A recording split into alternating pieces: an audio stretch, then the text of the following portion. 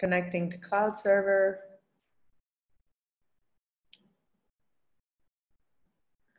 I've got a little weird cloud with a red dot. You're all set. Okay, great.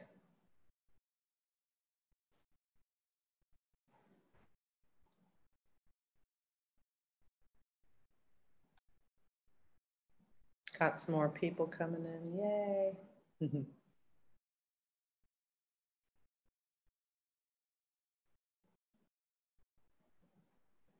So I'm going to close my chat screen then.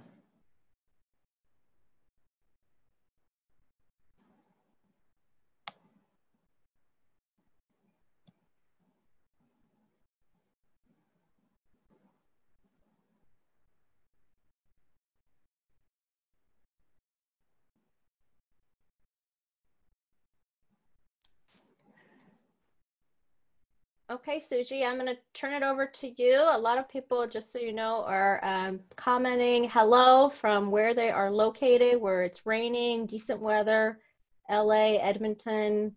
Wow. So I'm going to mute myself and let you go on with your introduction and your presentation. Okay, super. So I'm on presentation mode now?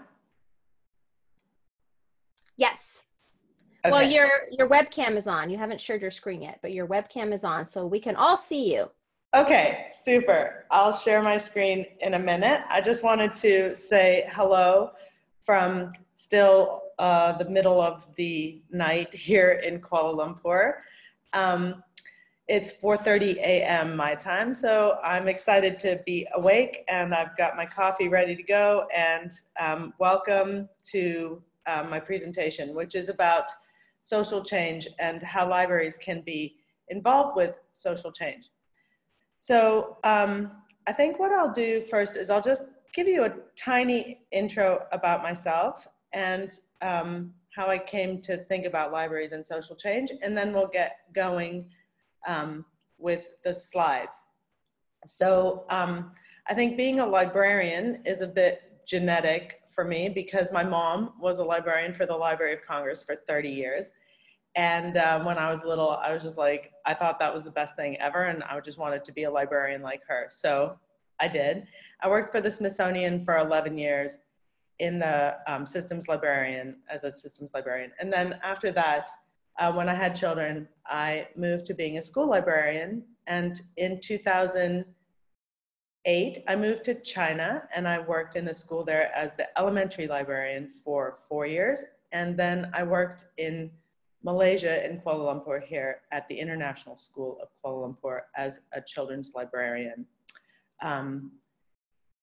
And then I just quit my job and I have been doing a lot of work with refugees, a lot of work with really impoverished communities, which I will be talking about, and using libraries to kind of change lives, hopefully, fingers crossed. So that's a little bit about me. I got my library degree from Catholic University in Washington, D.C. back a million thousand years ago. And so now I'll start by sharing my screen. And we can start our presentation, if I can get this going on.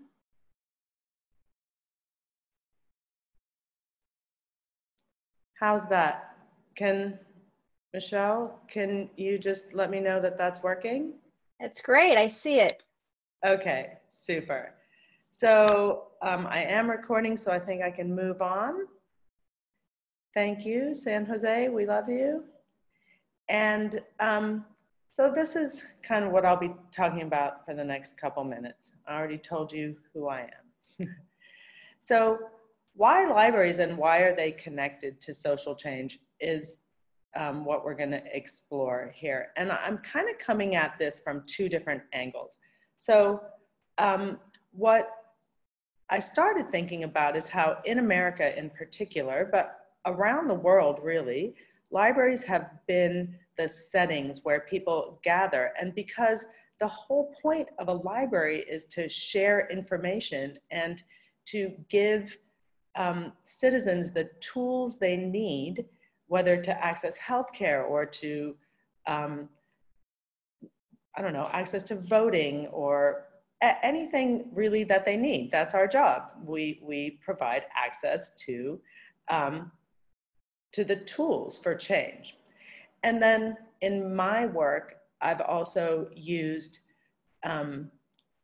building libraries and providing libraries in impoverished communities or marginalized communities to help them access learning, access education, which, you know, we talk about the Sustainable Development Goals a lot over in Malaysia and the Philippines, and it really helps them to access the tools to development.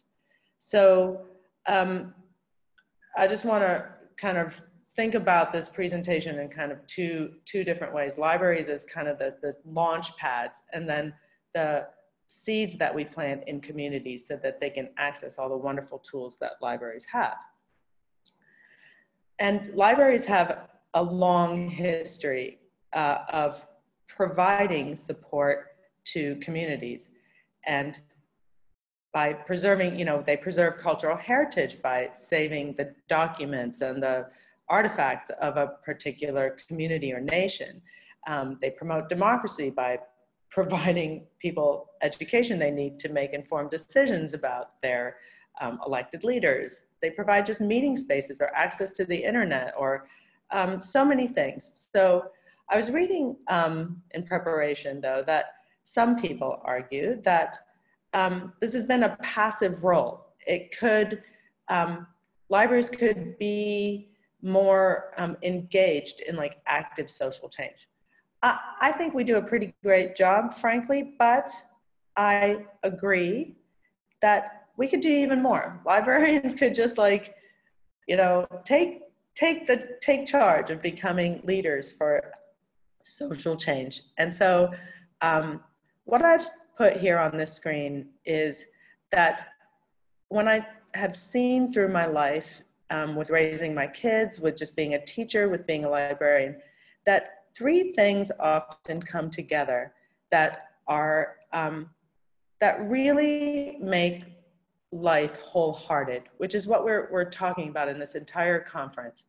And I feel like these three things that come together really are instrumental in people feeling a sense of wholeheartedness, of being whole, of being connected.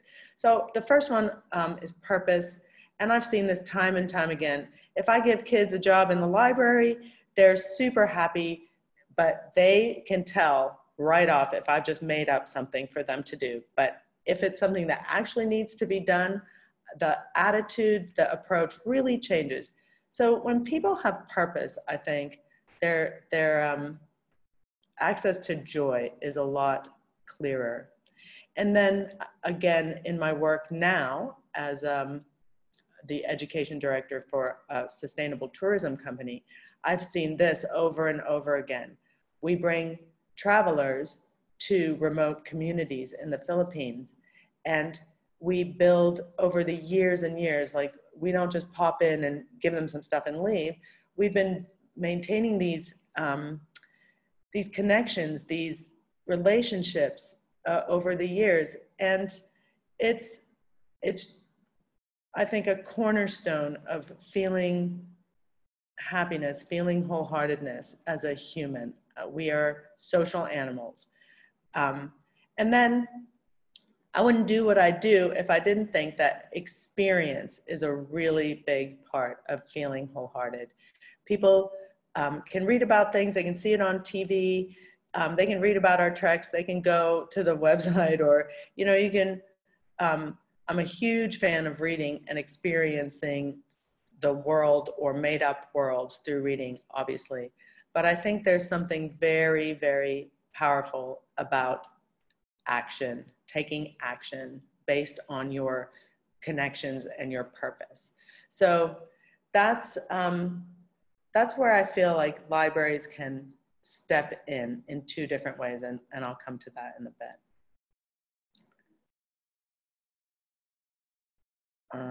My slides are not moving forward. Hang on.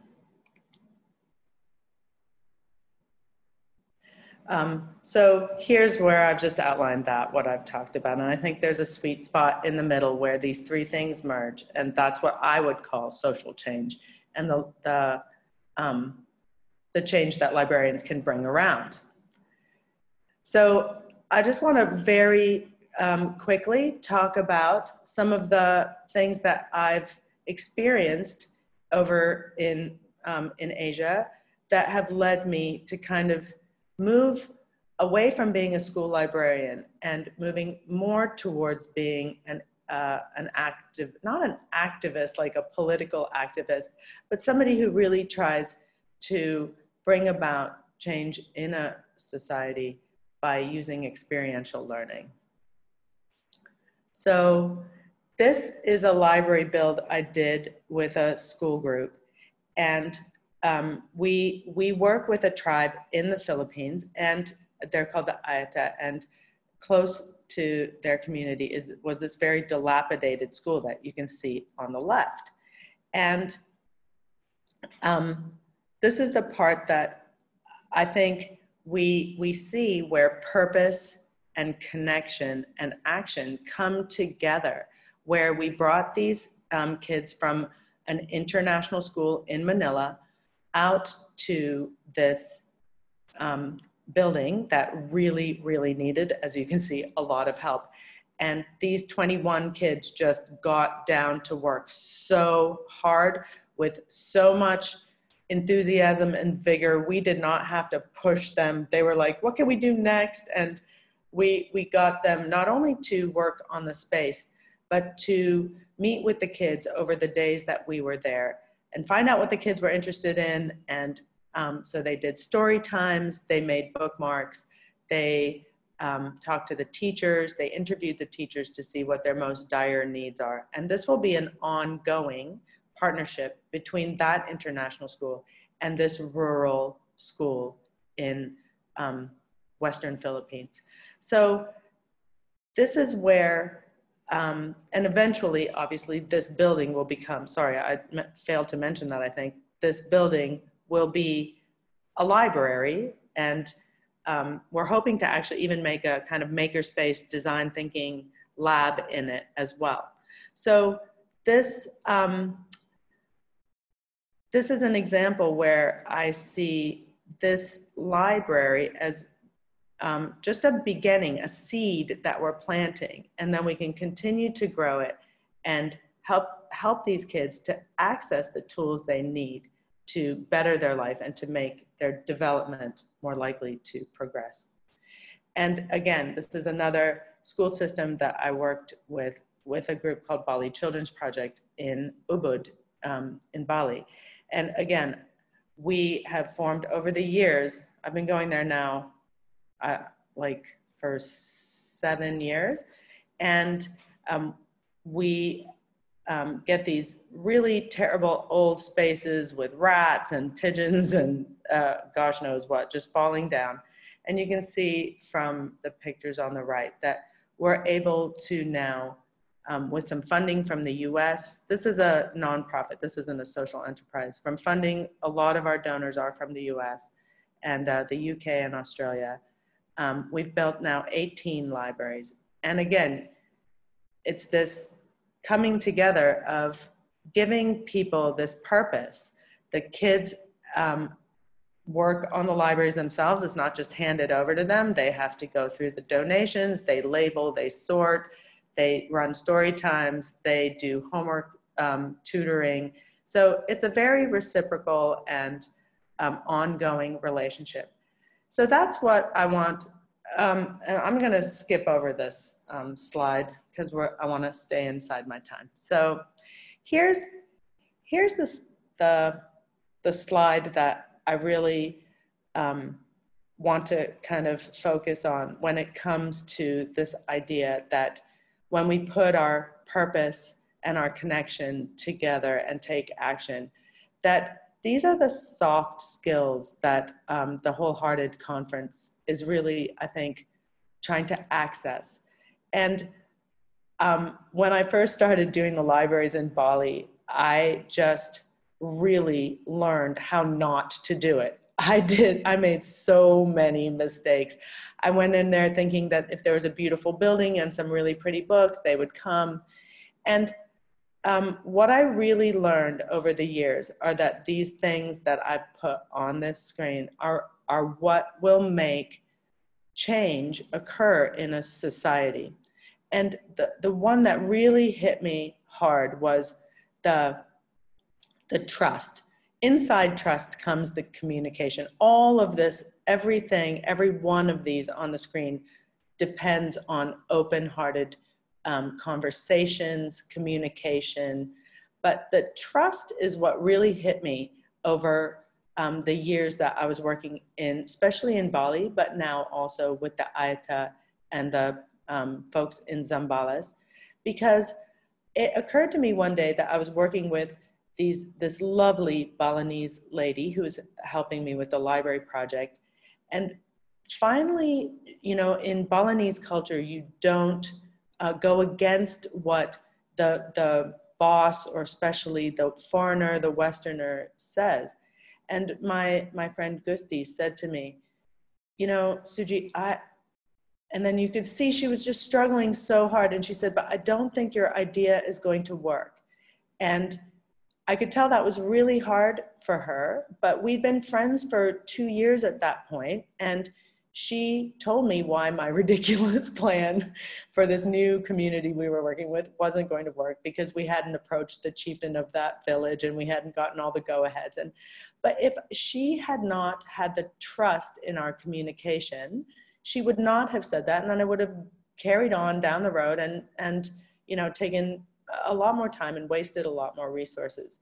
So I think building friendships, listening deeply, being honest, and really importantly, having a long-lasting relationship with anybody that you're engaging with to try to bring about social change, that's important. Obviously, stuff can go wrong. We laughed a lot. I laugh every day because I still manage to make tons of mistakes every day. As Oprah says, just fail better. And in schools, we talk a lot about growth mindset. So here again, you make mistakes, but just learn from them. And I like to say my magic word is yet. So I always say, well, I don't know how to do that yet. And of course, cultural sensitivity. I don't care if you're in a small town in the US, or you're in the mountains of Bolivia, or you're in the plains of Zambales, Philippines. It's so important to take time to learn about the habits and the norms of the community that you're working with. Just ask questions, watch, listen, learn, because then you'll know things like the Balinese have a really hard time telling you that your idea is dumb. So, you make extra allowance for that sort of thing. And social change, I've learned over the years as well, is really important to not have this kind of gift mentality, savior mentality. It really is, come on, let's work together. I have access to some resources. You have access to the knowledge of your community, the resilience of your community, the traditions and the heritage, or the grit of your community. Let's use these together and make both of us better. Both sides of the coin, can get learning and deepening purpose connection together. And, I'm a huge fan of Brené Brown. And I think that if we don't show up in a wholehearted way, and wholehearted means the whole of you. It doesn't mean just I'm going to show you my productive work side that knows how to get stuff done. And I'm going to say I don't know what I'm doing here. I tried this thing, it didn't work. Let's try again. Can you help me see what I'm doing wrong? I think this idea of vulnerability being a courageous act is really true. We need to show up and say, I'm nervous, I'm unsure. So those are kind of the wholehearted skills that I would recommend when approaching this idea of trying to bring about social change in the communities that we all work in, or the communities that we want to help with, even if we don't work in that community. And so, of course, if I put purpose and connection together and say that doing is the action part, is the key here.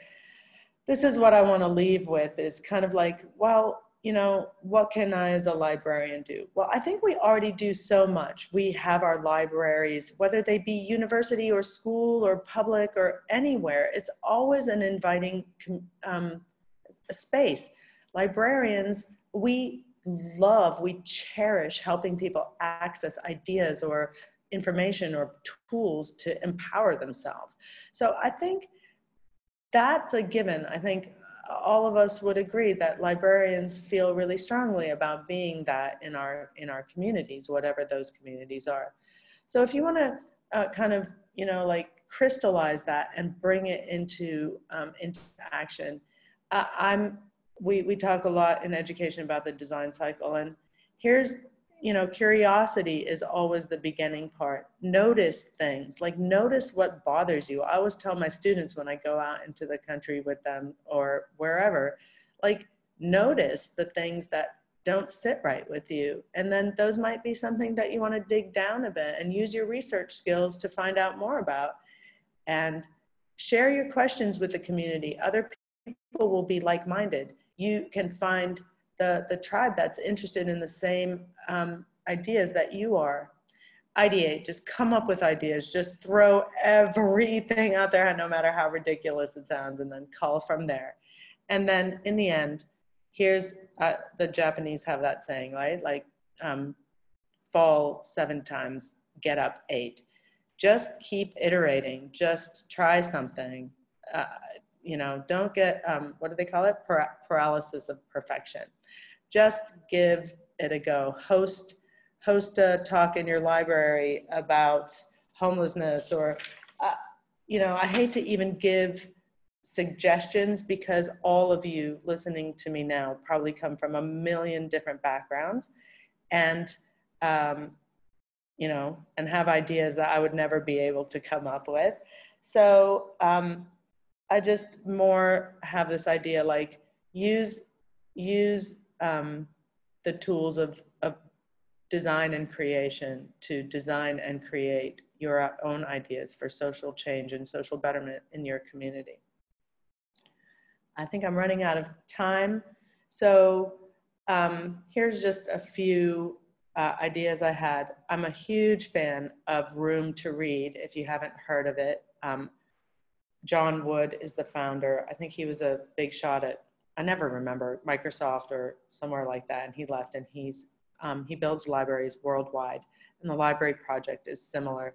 So, you know, if you want to work with libraries around the world, those are 2 good places to start. But if you want to start in your own local community, then there's many, many ways that you can get curious about what needs help. You probably already know, and begin by getting people involved, connected, and getting that sense of purpose. I love this quote: bad libraries build collections. I don't agree with that. I think, you know, just a plain old library builds collections. Good libraries build services, and great libraries build communities.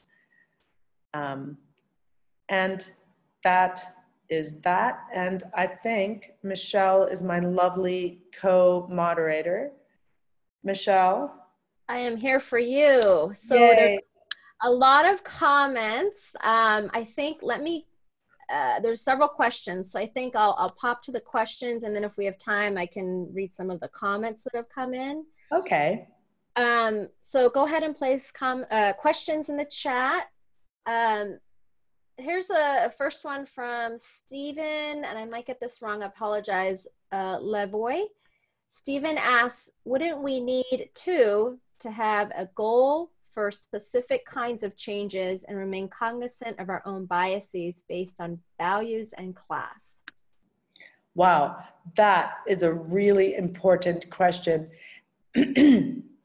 Obviously, it's a huge discussion that I can't address in 5 minutes, But I think the main thing that I've seen with addressing biases and goal and perspective taking is to invite a lot of diversity into the tribe, the team that you work with on a project.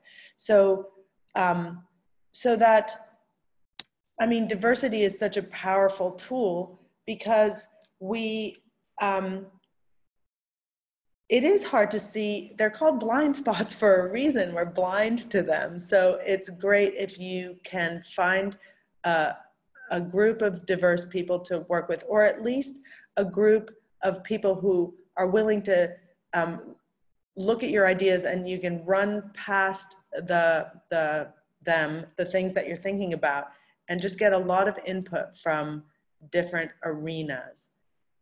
I hope that's enough of an answer. If not, Stephen, you can reply in the chat. Yeah. Yeah, or email her. Yeah. I'll go to the next question. Aaron Brown asked, would Librarians Without Borders count as an NGO? I don't know if you're familiar with Librarians Without Borders. I have. I've actually, kind of wanted to work with them. I believe, yes. I believe they have NGO status. I could Google that, but I don't want to go out of my Zoom session. I'm nervous about that. But I think, yes, I believe LGO, I mean, LGW, I think they are, I don't know, but I'm gonna guess that yes, they qualify as an NGO. I think they have that status. And then Erin, you can always email her to continue that conversation. For sure, for sure. Here's a question from Emma. What are your recommendations for responding to people who say that libraries aren't supposed to be agents of social change? Well, I would argue actually that we are just by existing, because when you give a population access to information, you're already an agent for social change. I mean, that's what's beautiful about our democracy. Frankly, public libraries started in America because there's this whole idea that if you can access information, and somebody can help you with the access to that information by curation, or just having, right now, it's just like having a computer and being able to access the internet if you don't have that on your own, but also to point you in the right direction and to show you what tools you can have access to. We already are, whether we like it or not. So I would argue with those people that it's too late, one, and secondly, I would like to know their reasoning, as I would get curious with them and ask them why they're asking that question. Like, what would they prefer? Okay. And Emma, if you have a follow-up, you can place that in the chat.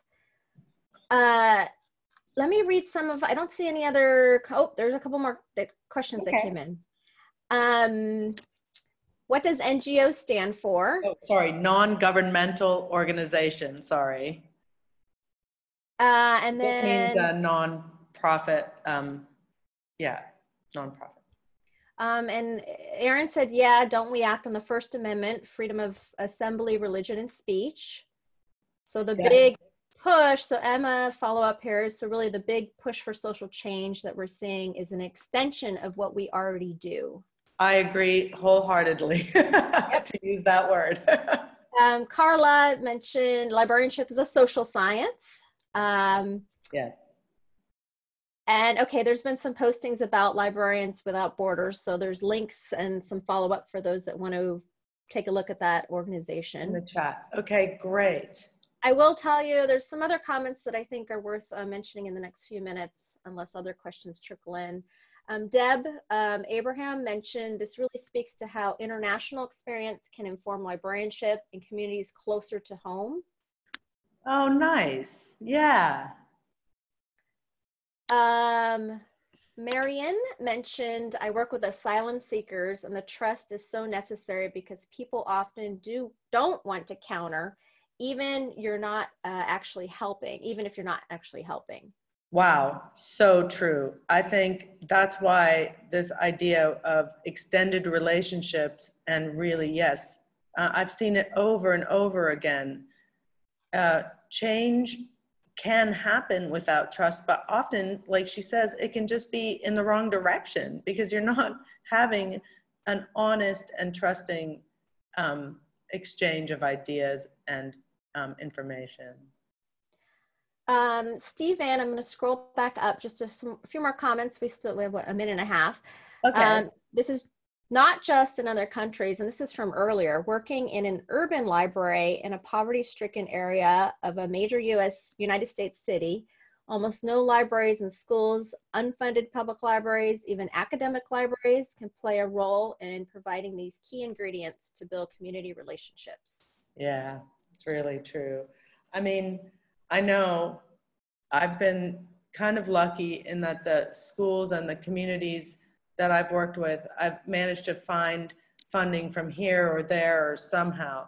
But like tomorrow, I'm giving a talk at the UN Commission for the High Commission for Refugees, the UNHCR, working with refugee schools on how to build and maintain and organize libraries here in Kuala Lumpur. We have a huge refugee population here. And the access to resources is just horrible. It's, you know, they barely have anything. And yet I think librarians just persevere in not giving up and keep trying to bring information and access to people. Excellent. Thank you, Suji. I know we're at the top of the hour, so Okay. I just want to thank you for your presentation, the insight, and everything you shared with us, and inspired us to see, you know, maybe directions we want to go into. Great. So I so hope that, yeah, I so hope that. Thank you again. And remember, everyone, this was recorded, so you'll have access to this afterwards. Thank you so much. Bye. Bye-bye.